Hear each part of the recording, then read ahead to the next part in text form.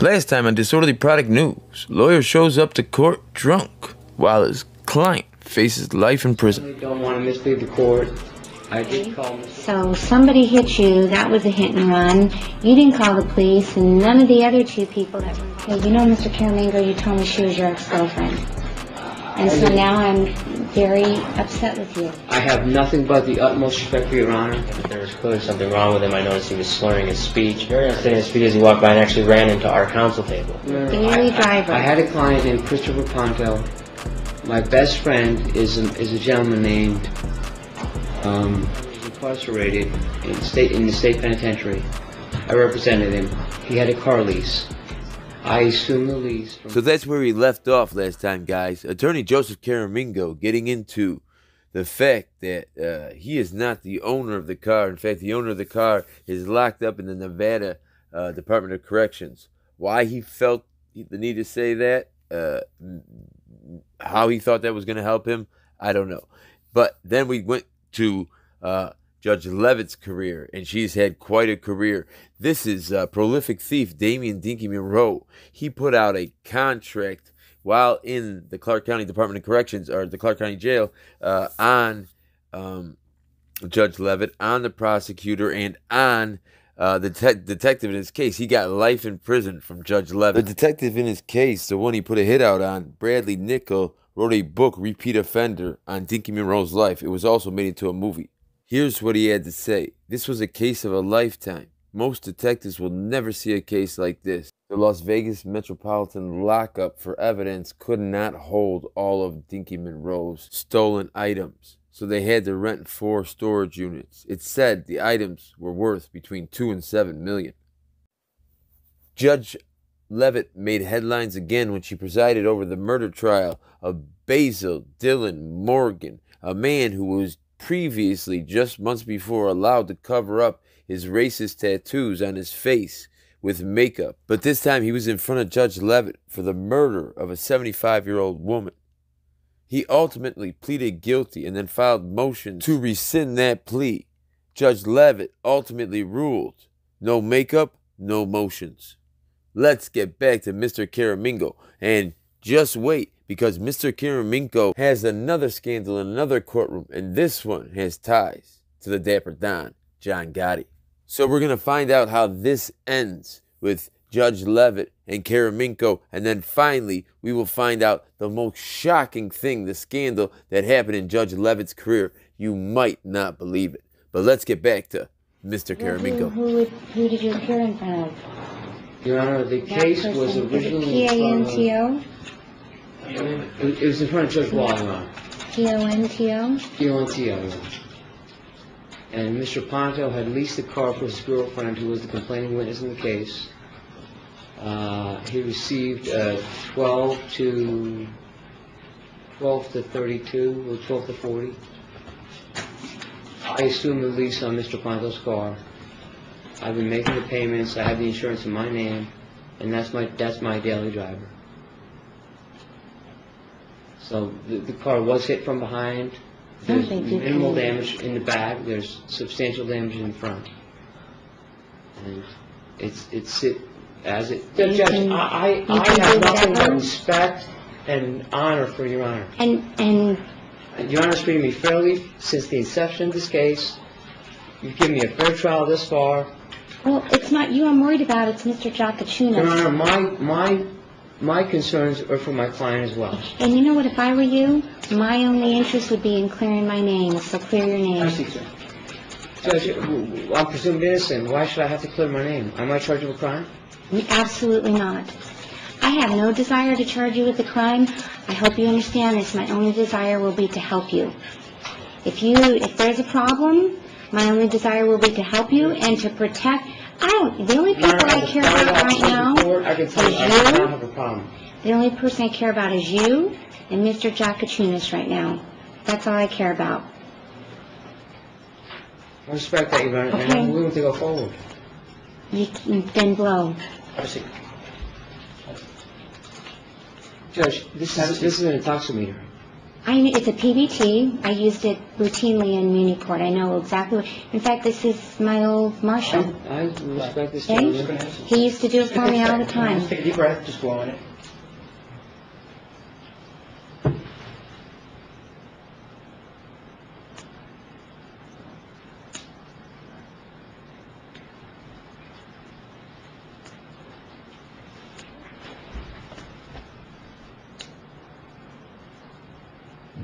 Did you get a good enough blow?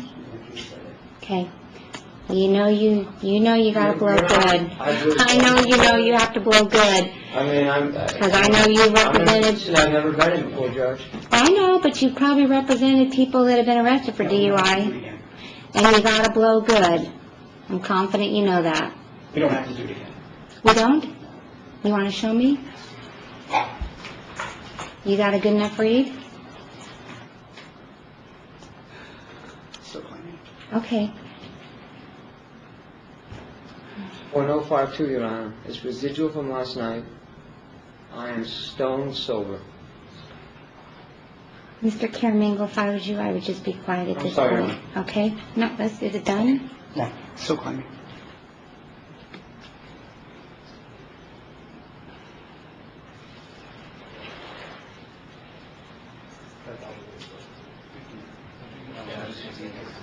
He can stay, but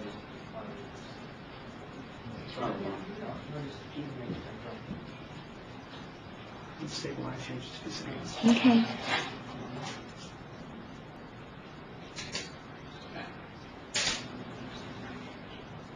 There it is. Okay. Okay, for the record, your blood alcohol is a .075. And, well, will you state your name for the record? And you were ordered to come up here by myself, is that correct? That's correct. And you used to do these tests for me routinely in Muni Court? Yes. And this is the same machine that we used to use in Muni Court? It is the same unit we use. And will you state for the record the machine that you used? It is a PBT Alco Sensor 3, it's an toximeter. And you've been properly trained in how to perform that test? Yes. Okay, and you properly followed all the procedures like you've been trained to do, is that correct? That's correct. Okay, thank you very much for coming up here at my request. Okay, if the record will, and you, do you want to see it, Mr. Caramango? Pardon me, Your Honor? Do you want to, did you clear it? No, Your Honor, I know this gentleman, and he's a fine Okay. man, and I believe what he says. And Judge, again, That's not sober as a judge. well, that may have been an overstatement, Your Honor. I admit that I did have drinks last night, and I lost my grandmother about 2 weeks ago, and I've been under a lot of pressure. I wanted the best for my client, and it was a mistake to drink last night, and I apologize, Your Honor, and I don't know what else to say. I just know that I can try this case. You were here at 11:15 a.m., is that correct? April, can you state for the record when he appeared? Because we didn't finish with our criminal calendar till about 11. Yeah, it was approximately 11:15, 11:20 this morning. Okay, so 11:15, 11:20, Mr. Caramango appeared. It is now, by the court's clock, 1:46 p.m., almost 1.5 hours later, and you're a .075. According to the intoxicating, Your Honor. Right, I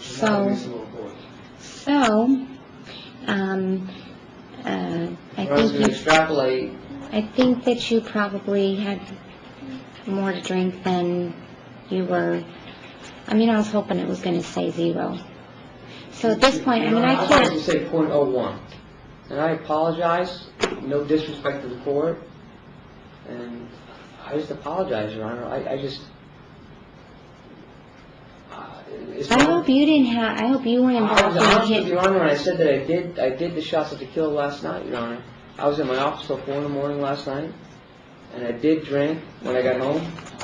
I was stressed. I lost my grandmother a month ago. I lost my brother in You '99. said 2 weeks ago. Now you said a month. Okay, I kind I'm of think sorry, you should. June 2nd was when my grandmother died. I think you should stop because it just keeps getting worse. I apologize. So, I mean, I cannot let an attorney proceed under these types of conditions. I don't think you have a concussion, And I sure hope there's no reports of hit and run. I hope you weren't involved in a hit and run. I was not, Your Honor. I hope not. I did speak with the gentleman who hit me, and he took off. He was a Mexican gentleman in a pickup. And I did not exchange information with him because he was satisfied to leave. His damage was minimal. The guy that you hit was satisfied to leave. He Well, left. I now know why you didn't call 911, Your Honor, philosophically, I've never called 911 in my life. because you were intoxicated and you were worried about being arrested. Your Honor, I was not intoxicated. So, and again, my only desire at this point is to protect. I don't know, I've never had an attorney, maybe the state can enlighten me. My only desire at this point is to protect Mr. Joaquin. I cannot absolutely allow an attorney to proceed. I don't think you have a concussion. I don't think you hit your head. I don't think you have a concussion. I think you're dazed and confused and can't tell a straight story because you're too intoxicated. And that's okay. You know what? I respectfully disagree, Okay, Your Honor. and I don't know you that well, and maybe you have a problem, and so my only desire is to I don't, see Your Honor. that maybe you can get some help. I appreciate that, Your Honor, but I can represent the court that I do not have a problem. I've been under a lot of stress. It was Okay, my mistake to drink last night, and I regret it. And I can represent the court that I was not intoxicated at any point in time, legally. ooh, unless you drank sometime while you were here in the courthouse. Go, No, Your Honor. Mr. I know you didn't, because you were pretty much either in my sight or my bailiff. Ultimately, Judge Michelle Levitt declared a mistrial after Mr. Karaminko failed the breathalyzer. I think she was put in a no-win situation. She was put in a corner because if the outcome of the case went against the defendant, he would have grounds for a retrial on the basis of ineffective counsel, because this is the first day he got caught being drunk. But was that the first time he was drunk? So I would think that the client would automatically, the defendant would automatically, if he lost, go for an appeal and probably get it. So that's why I think she declared a mistrial. And I believe I saw somewhere else where this gentleman actually did lose his case, and he wasn't sentenced to life, but he had a very, very long sentence. I looked for it for a while, and I could not find it again. His name is Dale Jakachunas, DaleJakuchunas. If anyone can find out what was the ultimate factor in his retrial, or the decision in his retrial, put it in the comment section. Now, let's get to the heavy stuff. Mr. Karaminko did end up going in front of the bar, but what happened there was that they temporarily took him off the bar. He couldn't practice law, but it was more of a compassionate thing so he could get help. It really wasn't a punishment. But he is no stranger to scandal. Judge lays into Tabish's attorney.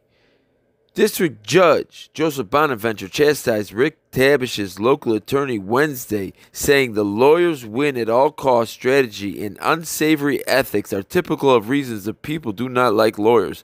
Bonaventure, who has a reputation for yelling when he gets angry in court, appeared to be trying very hard to keep his cool as he read a prepared statement about a letter attorney Joseph Karaminko wrote to Tabish's brother Greg. The letter was introduced as part of Tabish's former lead attorney J. Tony Serra motion to withdraw from the case. Bonaventure granted Serra's motion on Wednesday.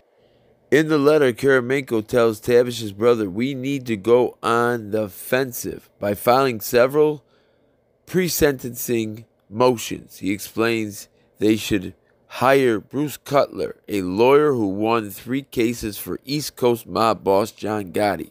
He goes on to say there is no stronger person to advocate these motions and argue them before Bonaventure than Bruce Cutler. Even if he breaks into an all-out screaming match between Bruce and Bonaventure.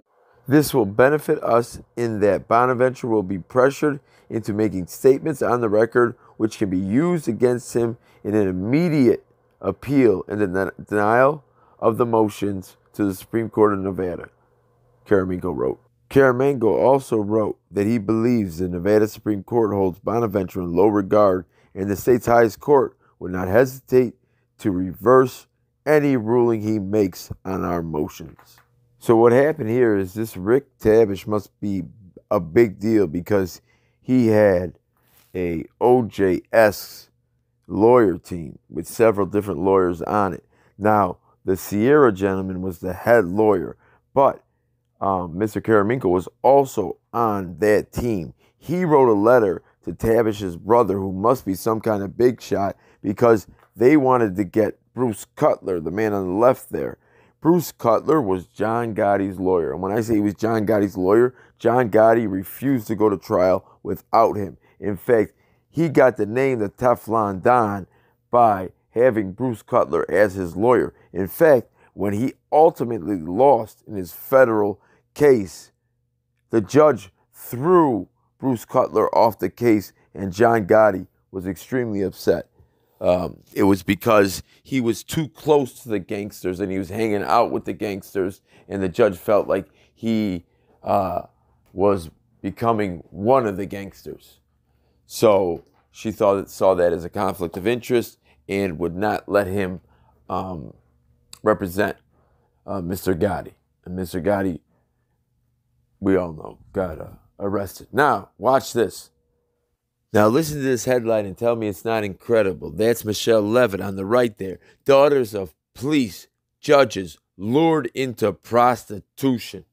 Now, we're going to do another to be continued because this has to be dealt with all on its own because it's such an unbelievable case. There's a pimp out there that's going after the daughters of police officers, lawyers, judges. He's going after the bigwigs' daughters. And, well, I'll show you what happened and why it was a conflict of interest and a big, big problem for Judge Levitt. My name is Auditing Product News, wishing you and yours a very safe and happy rest of the work week. Good night.